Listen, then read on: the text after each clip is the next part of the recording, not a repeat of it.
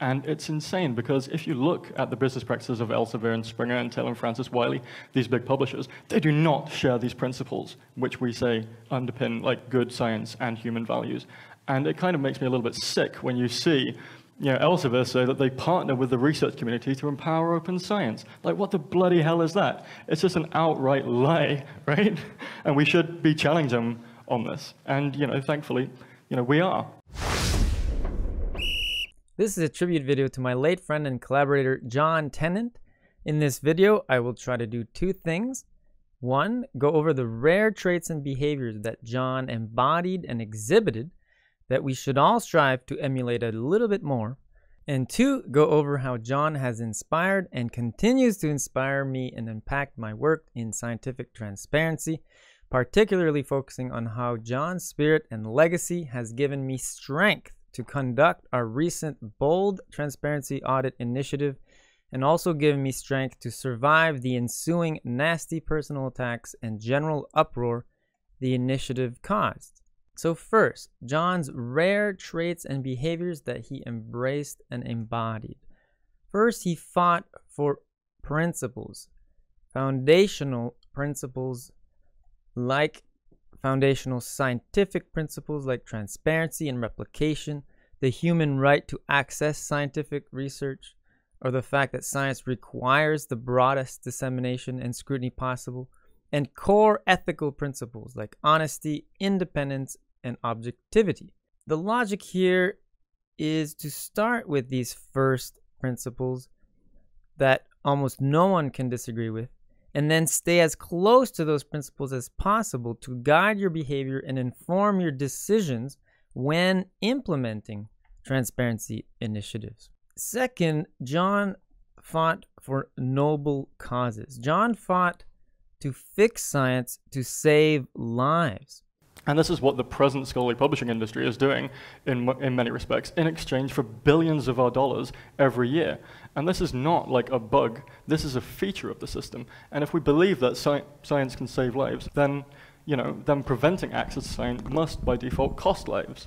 And so Jon realized the high stakes of science and how science is the best way to cure diseases and find treatments for devastating psychological and medical conditions that continue to afflict millions of people all around the world every year. Noble causes can also include reducing suffering and preventing deaths of one's own family and loved ones. Like my own personal situation, where several of my own close family members have greatly suffered and or died from devastating medical or psychological conditions. We cannot make maximum progress on improving treatments and cures for these diseases if publicly funded research is not minimally transparent, which sadly appears to be the case for the vast majority of published research. So for example, open data rates in biomedicine have barely increased in 20 years, and the same pattern exists in psychology and in social sciences more broadly, where transparency have also been tracked. And so even though there's small progress in the right direction, at the end of the day, currently, more than 90% of all published peer-reviewed academic research is opaque, meaning it doesn't meet a minimum transparency standard. And by combining these two golden rules, Jon was afforded with, in a sense, these superpowers like courage to tackle the biggest, most difficult problems, but also resilience and strength to survive when things get tough or personal attacks arise. And so now I'll turn more specifically to how Jon has inspired me and impacted my transparency work. I was lucky to befriend Jon at Igdor in Bali, Indonesia in April 2010 for about a month, where we had regular conversations, some of which got heated, about open science, and thereafter we regularly communicated over emails to discuss our projects and help each other move forward.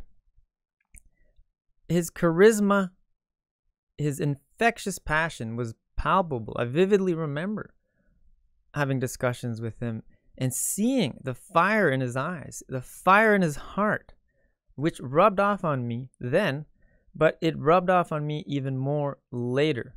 It emboldened me to be more aggressive and courageous in my Curate Science author page work at the time.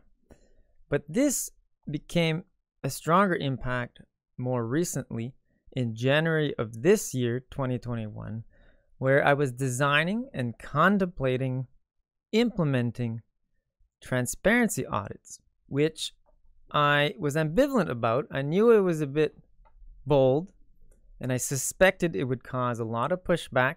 So I was ambivalent, but then Jon's spirit and legacy gave me strength to go through with it. So again, the context is that the current situation is that the vast majority of research is opaque, and hundreds of different carrots and rewards have been used for over 20 years by unending open science initiatives and tools promoted by thousands of groups and collectives all over the world.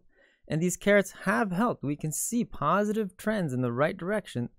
But given that we're still dealing with 90% or more research being opaque, it's clear that carrots are not enough.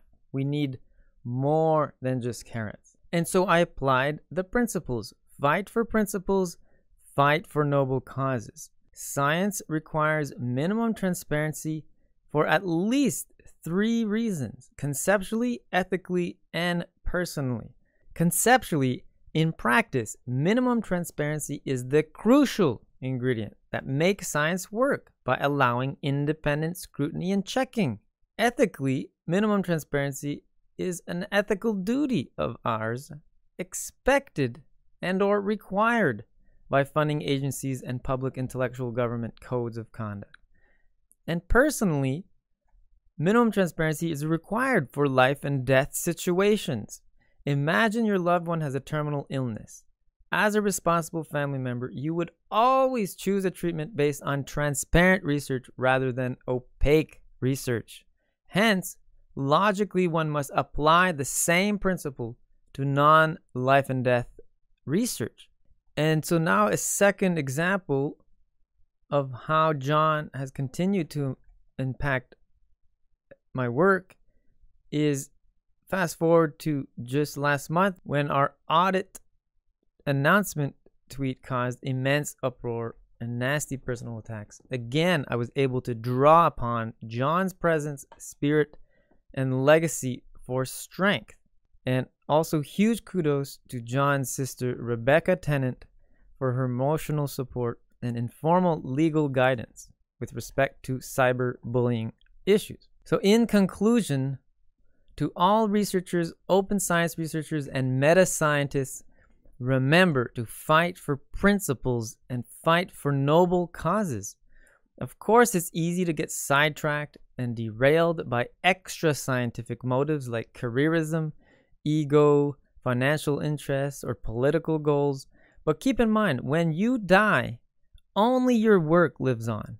So you might as well focus on foundational principles and noble causes. Whenever you encounter a tricky or difficult situation in science, remember to ask yourself, is your decision or behavior consistent with first principles and noble causes? If we collectively start acting closer to these ideals, we'll be able to accelerate our research culture's transformation, whereby open is the new norm, which will fix academic science forever to the benefit of all.